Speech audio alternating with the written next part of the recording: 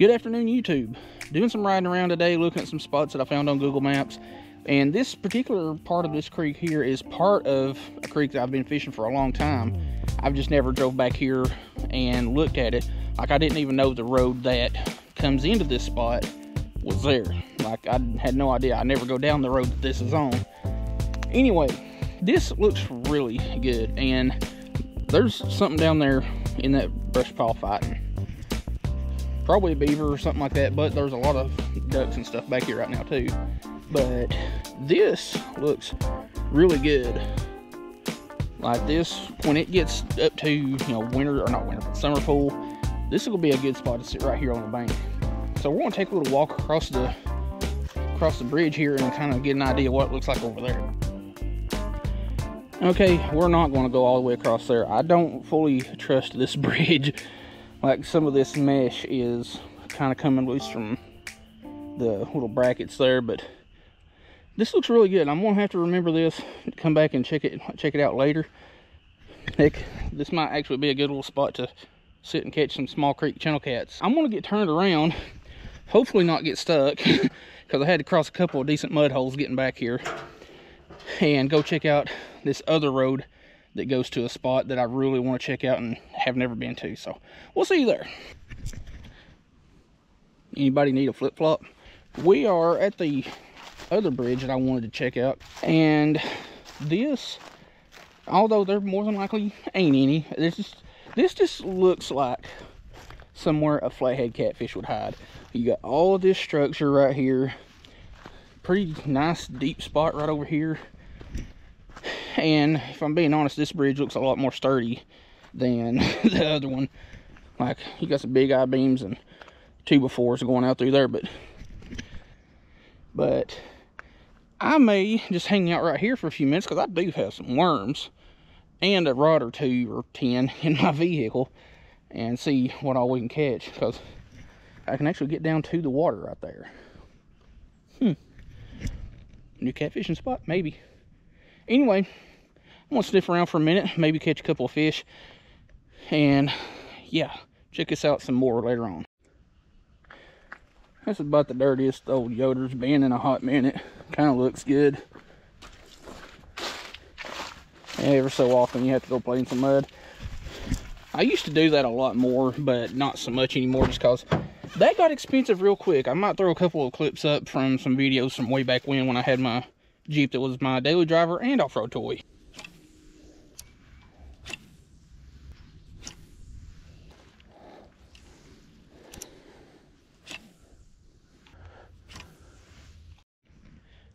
Alright, we fished this spot here at this bridge for about 30 minutes or so with artificials and worms, and only managed a couple of bites. So I'm going to hit up one more bridge for just a few minutes, because it is getting a little bit late in the day, and see if we can salvage something. But if anything, we found 2 new spots that we can fish from later this year once it warms up, which I think is the problem with this creek and the other one we looked at first, is the water's still cold. It's still pretty shallow, but this all leads into a spot that I have caught flatheads, blues, and stuff like that in. So I know they're in here at some point, so we'll definitely have to check this out later this spring and summer once things start to warm up.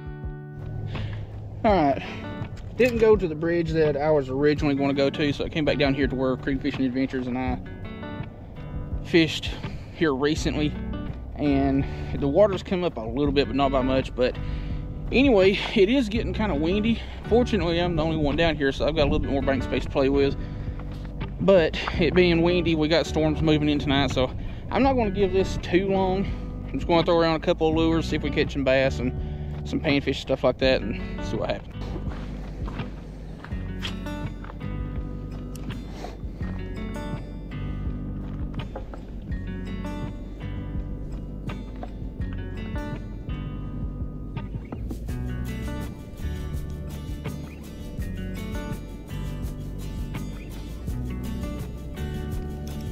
Hey, we actually hooked up with something.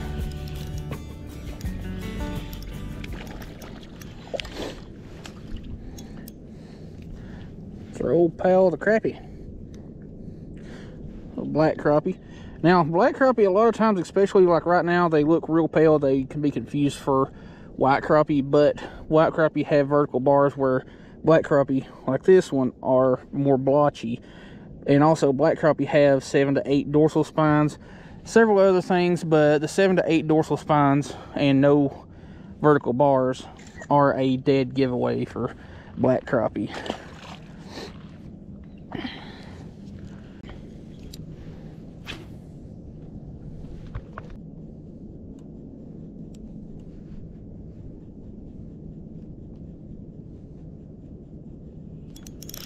Hey, got us another one. What she is, what she is. Another little crappie, and this time, chill, I don't want you getting off. This time, it's not a black crappie, it's a white crappie.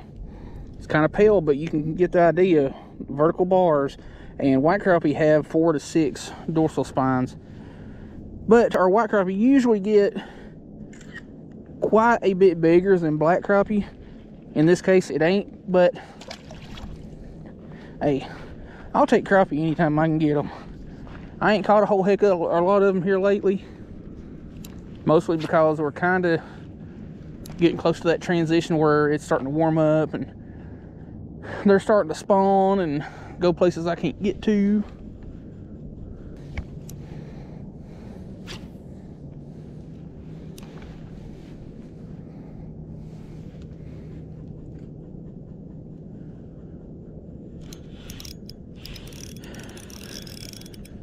What are you?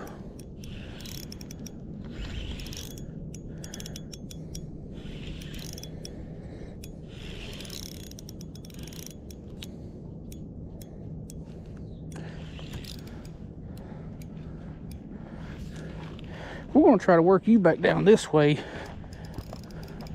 That way I can get a little closer to the water.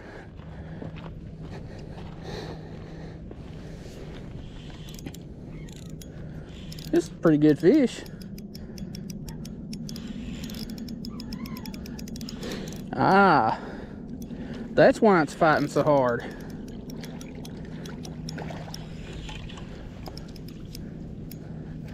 That is why it's fighting so hard. Big mama white bass.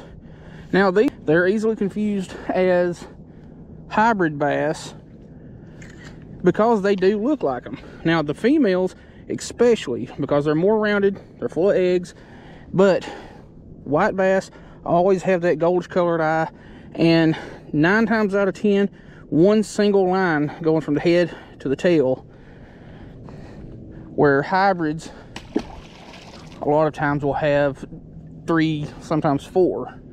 Also, the white bass never, well, almost never get above about 16 inches, whereas hybrids can sometimes, in really, really good cases, get upwards of 30.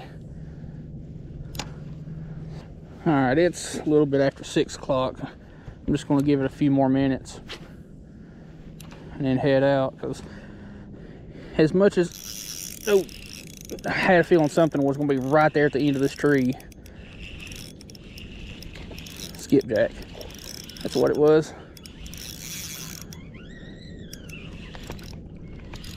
Skipjack, if you've never caught one, chill.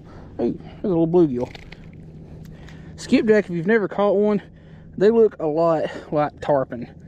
And that's where they get their name, Tennessee tarpon. Like, they fight like one, they jump, they hit like one. They make great catfish bait, and I'm sure somebody somewhere has kept and ate some. I definitely ate one of them.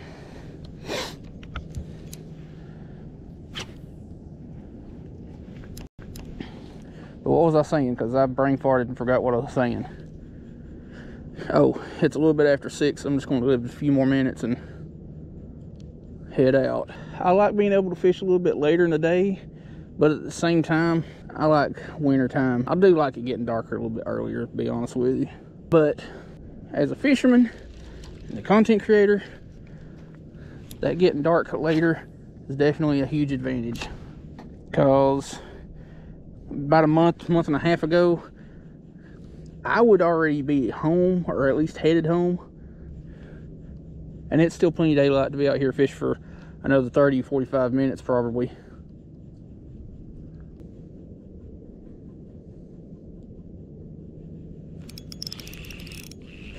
Thought I felt a little nibble. Little nibble. What she is. It's a little yellow bass.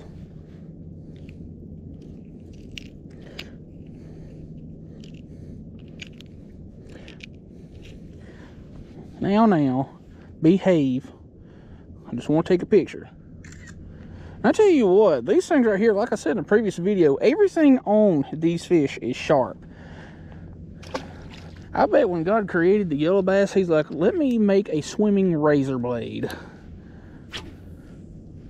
Covered with needles. Yellow bass they're spastic little farts. And like I said, they are sharp everywhere. Their scales are sharp, their gill plates are sharp, their dorsal spines and pectoral spines are sharp. Nothing on a yellow bass is dull.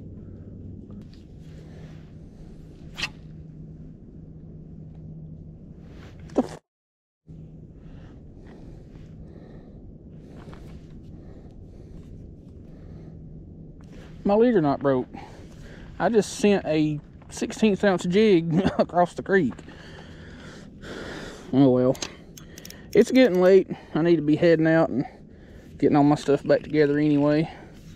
So that is exactly what I'm going to do as soon as I get this line clipped up. Alright y'all, it's got late. The fish have pretty much stopped biting, and I really wasn't intending on fishing today. I mainly wanted to go look at the two bridges that we looked at in the first part of the video and kind of just scope them out, see what it looked like, see if there was any bank access, and which I already kind of knew. And instead of going to the place that I was originally going to go before this spot, we came here, and I'm glad we did, because we did catch a couple of fish. Nothing crazy. I mean, we did catch the one big white bass, but hey, fish were caught, and that's all that matters. Can't have epic days every single time you go out, because you'd get spoiled. You'd definitely get spoiled real quick with high catch days every single day. But like I said in a previous video, the way I find places like this, those bridges, there's this place here, Google Maps, you know, look around the places that you typically fish, see if there's any sloughs or pockets or creek beds or anything like that, abandoned boat docks, things like that, and pin those places. That way you can find them later on. And also, I don't know if you can see it, but Onyx Hunt, it's like 30 bucks a year, which is what I got. Not sponsored by them, but hey, if y'all just happen to see this, hit your boy up. I talk about Onyx a lot, and it would be awesome. Let's make a deal. But yeah, Onyx Hunt, it tells you a lot about where you want to check out, like whether a place is private, whether it's county land, state land, public, private, you know, all kinds of different things. Different topographical stuff. There's a ton of stuff I haven't even looked at yet. But anyway, this outro has gone on far too long. I'm gonna get home, warm up, and maybe do it tomorrow again if we don't get rained out, which we probably will. Hope you like the video.